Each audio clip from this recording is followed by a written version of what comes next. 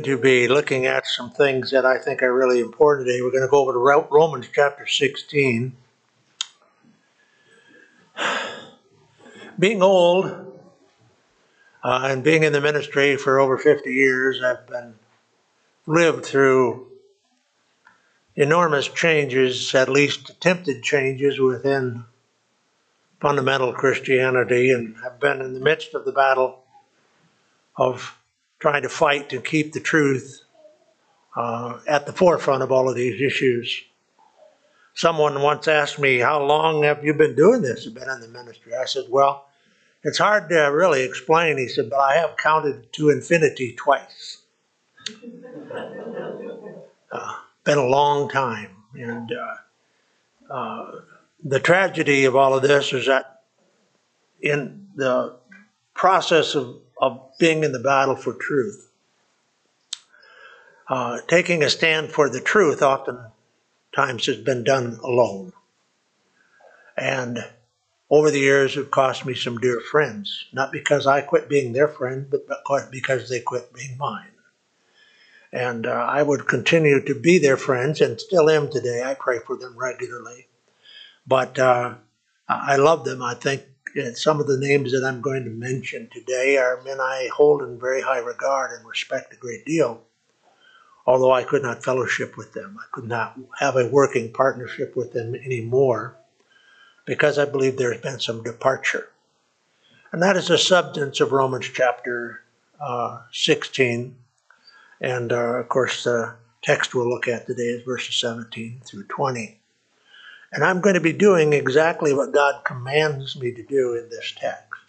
I'm not going to be able to name them all, nor is it my intent. But last week we addressed the issue of gospel centrism, which sounds wonderful, right?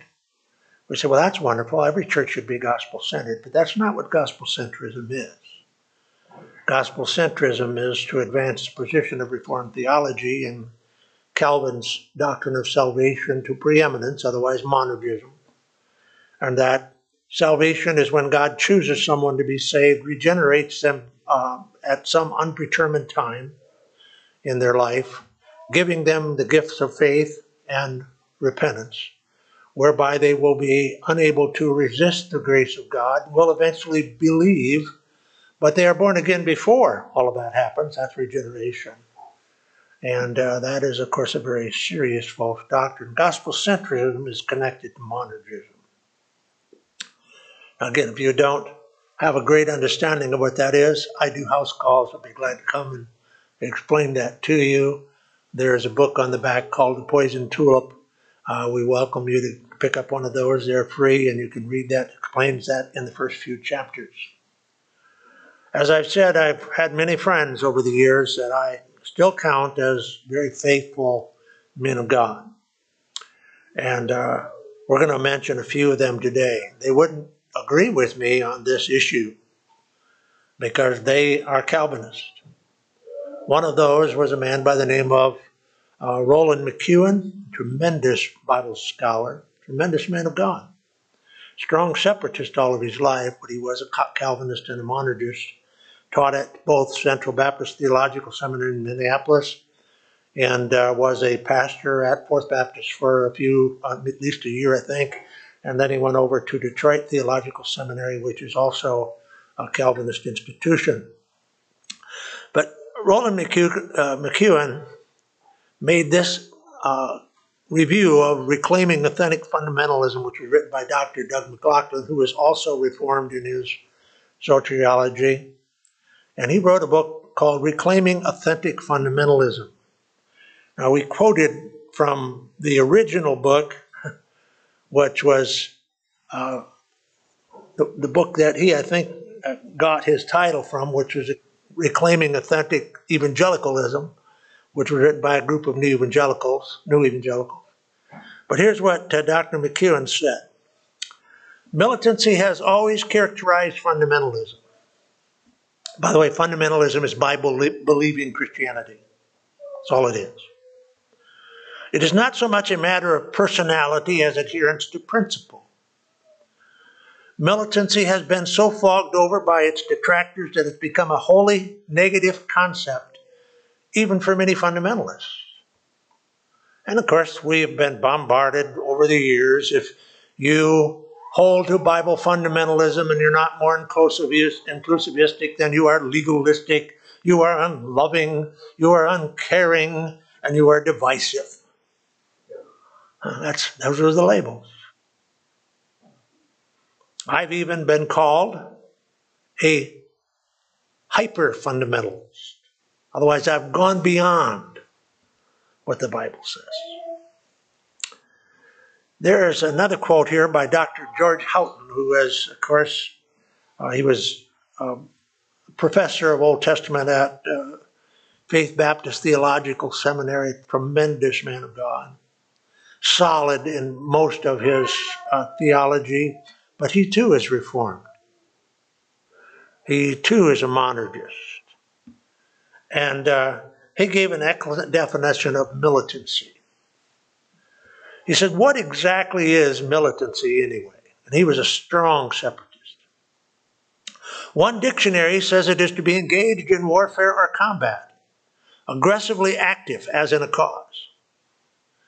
It springs from one's values, is expressed as an attitude, and results in certain behavior.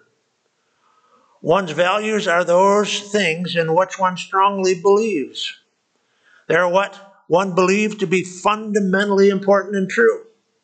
And from this comes an attitude which is unwilling to tolerate any divergence. That's an important word. We'll see later on what's now developing in what's called divergent evangelicalism. We'll see that this afternoon. From this comes an attitude which is unwilling to tolerate any divergence from these fundamentally important truths and seeks to defend them. It results in behavior which speaks up when these truths are attacked or diluted, and which refuses to cooperate with any activity which would minimize their importance. The term is a military one and carries the idea of defending what one believes to be true. Those are the terms from which we get the scriptures. Contend earnestly for the faith, Jude 3. Come out from among them and be ye separate. That's not the unclean, as Paul says in 2 Corinthians 6. Over and over and over again, the terms of militancy in Ephesians chapter 6.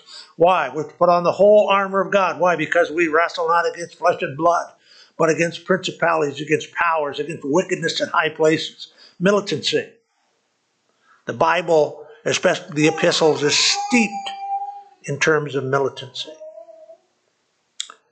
Now, we come here to Romans chapter 16. And now at the summation of Paul's epistle to the Romans, now we're not there yet, we're jumping ahead, because we are dealing with the gift of the pastor, teacher, the pastor, or the teacher. All of these are encompassed here, which makes it your responsibility as well, because we are all commissioned to go into all the world and preach or to make disciples, either one, which is involved in teaching. So if that is true, then we are seeing that in verse 17, the beseech here is to what? Brethren. That's all of us. And we have a responsibility now. All of the doctrines that Paul has taught up to this point now are put into our laps. This is your responsibility now, what Paul is saying here. You've become the depository of truth. Every local church is, every Christian is. And if no one else stands for that truth, you must stand for it by yourself. That's a concept of what we have. It's a great responsibility. For if we let one part of it go, it's not long before we've let more parts of it go, and pretty soon we'll be all gone. And that's the dissolution of abdication, or the what we call the abdication of dogmatism, where now you can just believe whatever you want and it doesn't make any difference. Let's have a word of prayer and we'll read this text. Father, as we open up your word today and read this admonition that you've given us through your apostle, we pray that each one of us would understand it from the context of the priesthood of all believers and the responsibilities that come with that ministry. We pray today that you'd give us understanding. And we pray that we would own it and take it for ourselves. For Lord, we do not just fight against the error of the world. We seek to win them to Christ. We seek to persuade them. And so, Lord, this prayer does not come forth from bitterness. It comes from passion. And Lord, so many people we love and know dearly who have been led astray and have taken a pathway of compromise. We pray that, Lord, we could be effective in reaching them. In Jesus' name we pray, amen. So Paul now begins this text, and we'll be looking at this in some depth as we go through it. But he says in verse 16, or verse 17, he says, now, what is that now? At the conclusion of everything I've taught you in the book of Romans up to this point. This is a summary statement. He says, I beseech you, brethren, mark them, which cause divisions, heresies, and offenses, what? Contrary to, now look, what's that word? The doctrine. What is that? We'll look at that in a minute, but it's essentially equivalent to the faith. So, mark those which cause divisions and offenses contrary to the doctrine. It's a definite article. It's very important. Which ye have learned in what I've taught you now in the book of Romans. And then what? Avoid them. For they that cause divisions and offenses, they that are such serve not our Lord Jesus Christ, but their own belly. That means they're in it for themselves. They're not in it for you. They're willing to compromise the truth because they're not in it for you. They're in following. They're building their own following, and they're gathering and building their own empire.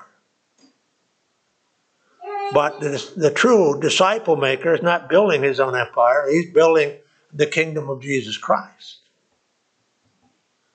So they serve not our Lord Jesus Christ, but their own belly. And by, look at this, good words and fair speeches deceive the hearts of the simple. Now, we've already talked about being a lazy learner. Who is the simple here? That's the lazy learner. That's a person who is not willing to get involved in the depth of biblical exegesis and solid hermeneutics and involving and exacting out the meaning of what the Word of God says. But you see, the deceiver preys upon the hearts of the simple. There's no one more dangerous than the person who's never been discipled. Now, verse 19, he says, for your obedience has come abroad unto all men. Wow, what a testimony. I'm glad, therefore, on your behalf, but yet I would have you wise unto that which is good and simple concerning evil. Don't lose the fact that there is a mystery of iniquity in the world that doth already work. And the God of peace shall bruise Satan under your feet shortly. Otherwise, judgment's coming. And he says, the grace of our Lord Jesus Christ be with you. Amen. Now, grace, the word grace is the embodiment of the indwelling Spirit of Christ and the enabling of that. And that's a concept of being with you. And then, amen, or so be it. Now, look at verse 19. In verse 19, God commends the Roman believers, here through the Apostle Paul, for their obedience to the faith. And then warns them in the next sentence.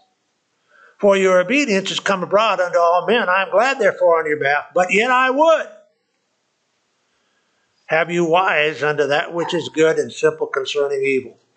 Otherwise, it's great that you know the Bible. It's great that you've learned the truth, but don't be ignorant about the devices of the wicked one that is mentioned in Ephesians chapter 6. The rulers and powers of darkness in this world. Because they're subtle. And they come disguised as angels of light. Now the word evil is from the Greek word kakos. And the context would imply the meaning to be about worthless teaching that is harmful or injurious. He said, I don't want you to be ignorant of that. The context is established because the word simple is from the Greek word akaraxis, meaning unmixed, in the sense of being unmixed with false teaching. So therefore the word simple here means harmless. The intended meaning of the last part of Romans 16:19 must be, I would have you wise unto that which is good and harmless concerning harmful false doctrine. I don't want you to become partners with them in the harm that they're doing.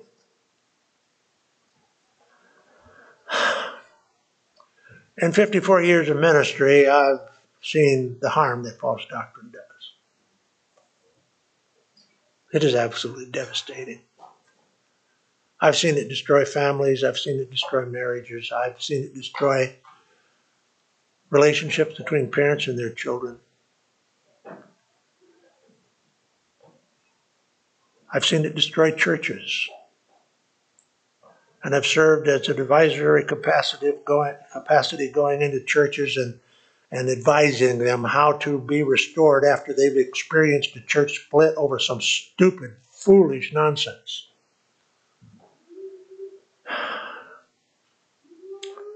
I would have you wise unto that which is good and harmless concerning harmful false doctrine. So the harmful false doctrine refers to what Paul said earlier when speaking of good words and fair speeches that are intended to be what? Deceive the hearts of the simple, of the ignorant, of the lazy learner. You don't think that Satan knows who you are and knows what you believe? And he is going to send along people to you who will lead you down a pathway because you are ignorant of something. Now I'll say, right now I'll raise my hand and I'll say, I've been down that pathway. I've been down that pathway, and by the grace of God, He's recovered me from it. But the Bible doctrine of separation, otherwise we can't cooperate with people or local churches who have moved away from the center of God's will. It is not something with which to trifle. The Bible doctrine of separation should certainly never be reduced the way gospel centrists are attempting to reduce it. Otherwise, as long as they're Calvinist, we can have fellowship with them. It doesn't make anything else what they believe. No. So to propose that Christians focus on the center while ignoring the parameters is ludicrous and bizarre.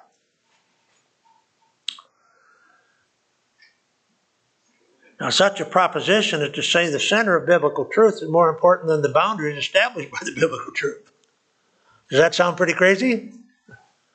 But that's what's going on. Yeah, stay in the center. That's good. But remember, there is a point where you cross over into the darkness. But before you get to that point of crossing over in the darkness, you've already crossed over into the shadows of darkness. And understand and know the divisions.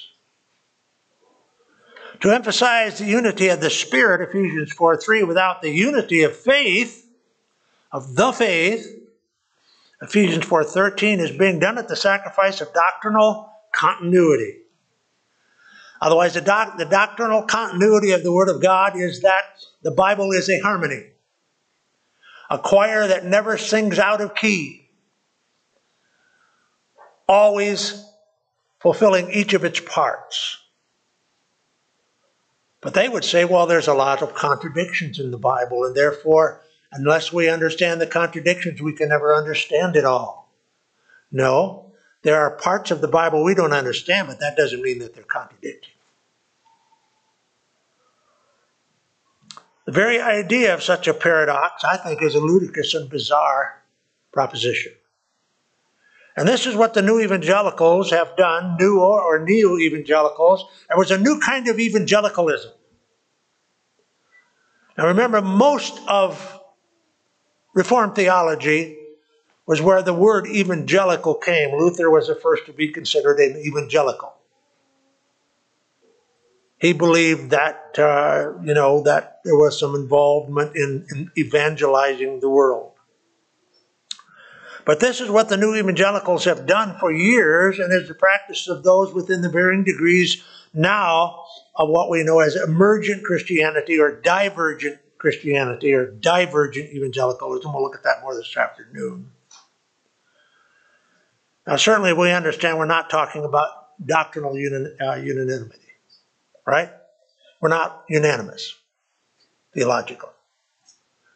If we were to get together and we would have a conversation, even with a group of other pastors, there's going to be variations of beliefs that are going to be held. And we have to give people individual soul liberty within those issues. Now, there has to be a line where we draw, otherwise the boundaries, the parameters. Otherwise, if you go past this, you can't be a member of Shepherd's Full Baptist Church. But there is a wide diversity of beliefs that you can hold within our doctrinal statement and still be considered orthodox, even though there's some variations on it. So, however, there certainly should be doctrinal unanimity on what defines the church and how it is to be governed. We have dogmatism in the Word of God about that. There certainly should be doctrinal unanimity on what the gospel is and how people get saved. We certainly have extensive amount of scripture on that, what it is and what it isn't. There certainly should be doctrinal unanimity on what the Bible teaches about the end times and the Christian's part in these future events. We have overwhelming amount of doctrinal dogmatism regarding those things. And there certainly should be doctrinal unanimity on whether sign gifts have ceased or if they've continued throughout the church age. We have an enormous wealth of information from the Word of God on that. So these are very important issues of orthodoxy that radically impact orthopraxy, or right practice, which impacts what? Orthopathy, which is our right emotions, our right attitudes about all of these things. Now, don't ever allow your orthodoxy to transition in its practice, orthopraxy, out of orthopathy, which is that we are to speak the truth in love. Otherwise, it has to be done in the right attitude. I hate false doctrine, but I am seeking to win those with false doctrine back to right doctrine, and so I'm going to be gentle and kind and tender. Even though there may come a time when I say, I can't work with you.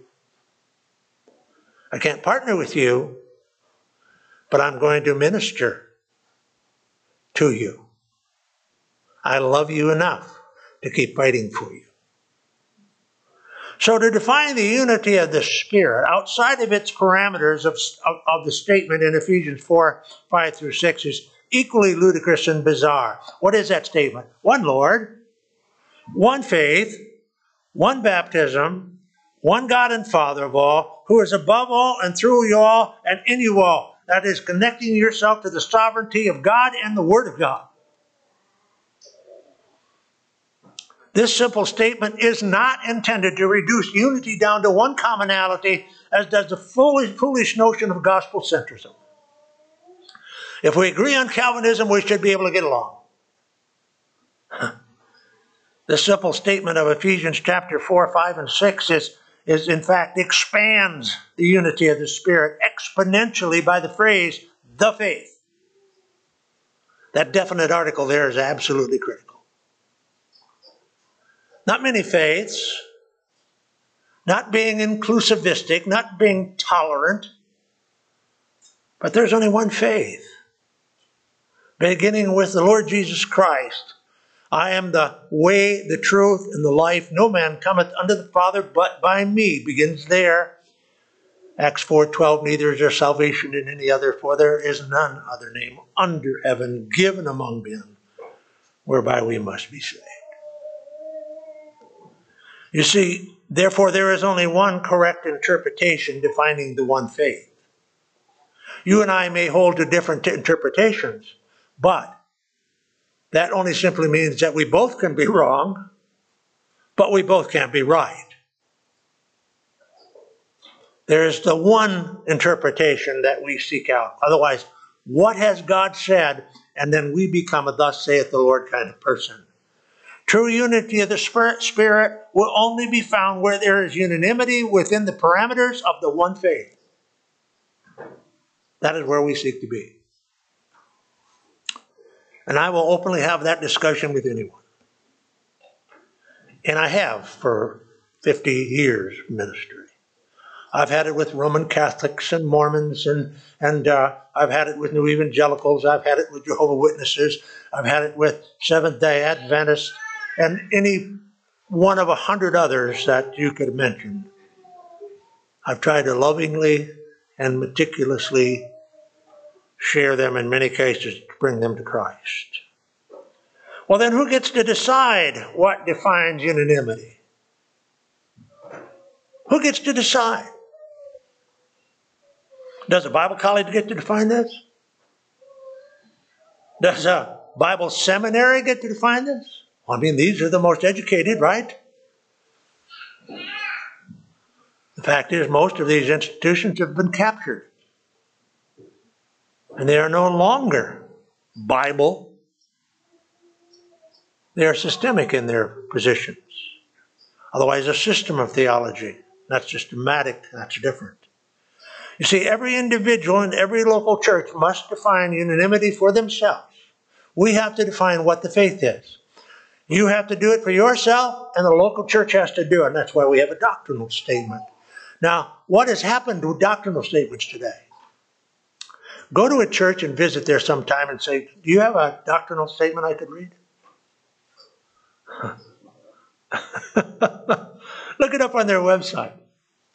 Look at how many churches you look up on their website and say, oh, you know, doctrinal statement. Our whole doctrinal statement is on our website.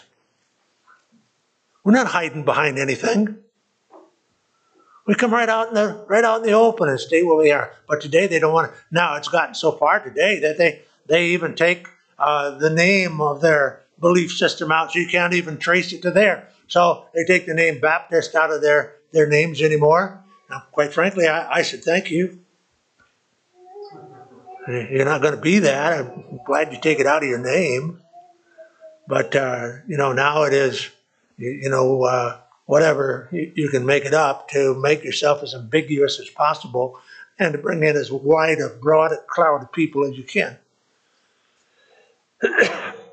That's a Joel Osteen philosophy. Don't talk about doctrines. Unhitch yourself from the Bible. We'll talk about that this afternoon.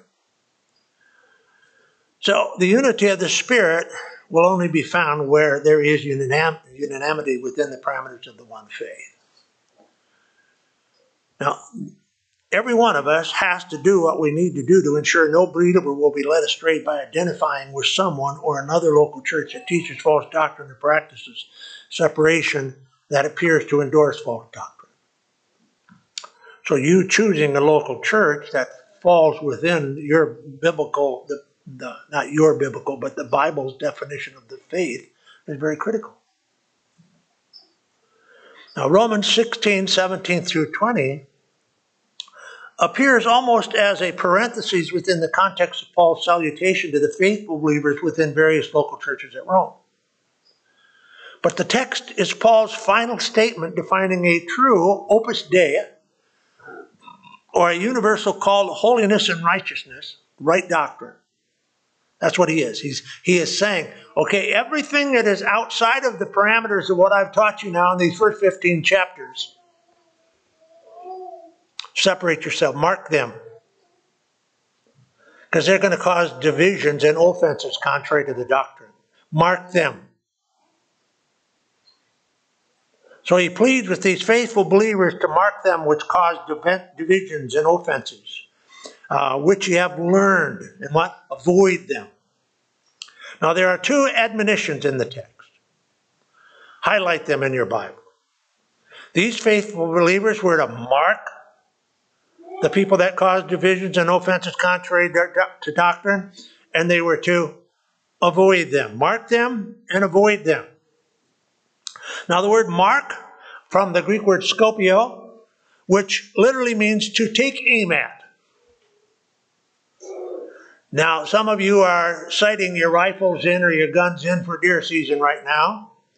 And when you aim at something, you're not aiming at the big target, you're aiming at the what? The center. We call it the bullseye. That's what this word means. Mark the bullseye.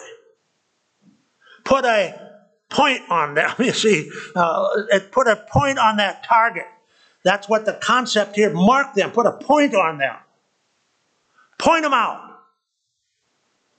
The word avoid, from a Greek word which means to deviate. So the idea is walk away from such a person. There is a time when you have to walk away. And there are other people that you can invest your time in, and there are, I always say, comes a time in some people's life when you have to leave them up to prayer. Or leave them up to the circumstances of life where God can bring someone else along. My wife and I just got news recently of a young man that we knew many, many years ago was a strong Calvinist, five-pointer, and now he's abandoned it completely. And he just a fine young man. Now, he always was a strong young man, but now he's got his doctrine right. I could work with him now. So, obviously, to avoid that person, to walk away from that person, is the intent of biblical separation. Walk away. You can't keep having fellowship with that person. Fellowship is a working partnership. So this so-called new pathway of gospel centrism is a pathway on which faithful believers cannot walk, especially with those corrupting militant separation into soft separatism, and still be faithful. In the last 20 years or so, one of the seminaries that, if I were to say the name, you would all know it very well, was losing students, and they decided that they wanted to merge with another seminary, and they went to that seminary. Even though they held very similar theologies, said, we would like to merge with you. And that other seminary said, no, we can't do that with you because you are practicing soft separatism. And that's not where we're at. So it's serious enough for spiritual men to separate from their associations, whether that is individual associations or the local church associations. And when prominent personalities dominate the premise of orthodoxy rather than rightly dividing the word of truth, those doing so are shunning the mark them that should be put on these men for their apparent compromises. If you love people, you can't do that. You can't compromise and love people. So the failure to mark them because certain prominent people are held in high regard, those failing have accepted a pathway of false practice foreign to every Bible-believing fundamentalist for thousands of years. How do we know that they were faithful? Because thousands over the centuries have adorned the true doctrine of militant biblical separation with their own blood. Read Fox's Book of Martyrs. Not the short version of 360 pages. Read the whole version of 3,000 pages. And it will tell you that true biblical Christianity has been being murdered for standing militantly for the faith for hundreds of years. Now, when we talk about these great truths, I'm telling you today as a personal testimony, I've lived through this. I've seen it happen. That's why if you see the Handbook for Discipleship, you'll see a man there on the back covers who wrote a recommendation for the Handbook for Discipleship. His name was Dr. Ernie Pickering. Tremendous man of God. And we came to be very close friends toward the end of his life. And that actually came out of a question when we got together one time at a conference, a Bible conference. He was one of the speakers there. And he said to me, "Are you any relation to Dr. Robert Ketchum?" And I said, "Yeah, Robert Ketchum is my dad, but not the same one you're talking about." The Dr. Robert Ketchum that he was talking about spelled their name with A-M, and he was the founder of the General Association of Regular Baptist Churches. And he had been at one time the president of the Independent Fundamental Churches of America, and had left the IFCA movement, which was also called the Bible Church movement, because of their drift into New Evangelicalism, mainly because they were getting their pastors out of Dallas Theological Seminary and the Conservative Baptist Seminary in Colorado. And so he left the IFCA and eventually became part of the Conservative Baptist Seminary, left there because of their drift into even New Evangelicalism, and left there and went out to Pennsylvania and became president of the seminary of the GABRC, General Association of Regular Baptist Churches. And guess what he did there? He had to separate from them. And out of that come two classic books, actually three altogether, on biblical separatism. Now, why are those important books? They're classics. Let me tell you why. Because he wrote them in the midst of the fire. Otherwise, he not just wrote about it, he lived it. And every time he left and separated, he paid dearly for it. Otherwise, it cost him very prominent positions within the groups of people that he led, both within the Bible movement. He was the national director and the editor of the Voice magazine. In the Conservative Baptist Church, which a lot of the churches who left the North American Baptist Convention left those because they went into liberalism, and they then formed what we know here in Minnesota as the Minnesota Baptist Association of Churches. But before that, there was always the Conservative Baptist Convention. But it went New Evangelical too. But that didn't mean it ended. The battle continues. And it's in the midst of that, because I have very similar backgrounds with Dr. Pickering and the associations that I've been involved with, that we become very close friends. Another friend of mine was a man by the name of Dr. John Whitcomb. How many of you have ever read the book, The Genesis Flood? Written by Dr. John Whitcomb and Henry Morris. He's written a lot of classical books. He was the professor of Old Testament at Grace Theological Seminary in I think it was in Nebraska. A man of incredible Bible knowledge.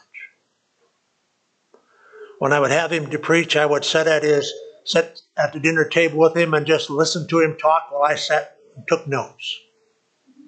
I'd ask questions. Incredible man. And when he would not adapt the inclusivist policy of Grace Theological Seminary and begin to incorporate the more critical view of textual criticism into his theology and adapt more the critical view of historicity of Israel, he wouldn't adapt that. They attacked him and essentially dismissed him, or resigned him, if you will. But he stayed true. He stayed true. He was part of the Berean movement. Pretty much the way we believe, except they practiced triune baptism. They set you down and dunk you 3 times forward. Other than that, pretty much the same as we believe. Strong dispensationalists.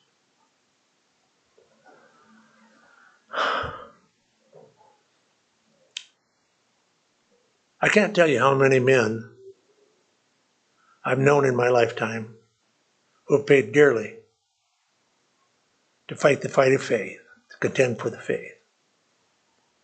They've fought for very people and for the truth so that there'd be another generation of people who would be able to teach others also. That's why Shepherd Full Baptist Church exists. So there'll be another generation. These young people that we see here today. The battles that we have fought over the last 2,000 years, they're going to fight similar battles. Or there'll be different names on them. Because they'll come addressed by different people that they're going to have to mark and they're going to have to avoid. Those two little guys that walk the aisle and receive our offering every Sunday. These young men that play the piano. Other families here. And, oh yeah, my old white hoary head is going to be gone one of these days. But we fight the fight so there's another generation. We teach who will teach others also. That's what it's all about. That's not going to happen if you're one of those simpletons who are just as ignorant of the Bible and you're lazy about your study of the Bible. It's an incredible amount of work. Beginning with the gospel. It's not a matter that it's just the death, burial, and resurrection of Christ. Every Christian in Christendom believes that. It's what you need to do with that gospel. You need to understand and believe that God's wrath has been once for all, forever satisfied. That Jesus took your sin every sin you have committed, every sin you will commit in his body, and he propitiated the wrath of God for that sin, and God's satisfied with it. And he wants to justify you. He wants to gift you his righteousness. If you are willing to confess with your mouth that Jesus Christ is Jehovah God incarnate in human flesh, your kinsman redeemer, and call upon his name in absolute desperation to save your wretched soul from eternal hell. And if you call, he promises that he will, if you receive him, he will come and dwell within you, and you will be born again into a new Genesis. It all begins there. But after that, as you are born again, you are made part of a new body of priests, Melchizedekan, and you are responsible for the Word of God. And that you're going to have to fight for every single jot and tittle with every new generation that rises up on planet Earth. And it is your responsibility to be prepared. First of all, it's to sanctify the Lord God in your heart. And because you've done that, be ready to give an answer to every man who asketh you of the reason of the hope that's in you. You have to be ready. Father God, as we bow and close this time, we pray for any here today who are not born again, who have made perhaps some superficial decision. I pray for them. I pray for that they open their eyes and see their need to be born again and what they must do to be so. And then I pray for Christians here today that, Lord, you'd help each of us to receive this admonition, to mark them and avoid them. Pray that you'd help us to make decisions today. In Jesus' name we pray, amen. Brother Clay.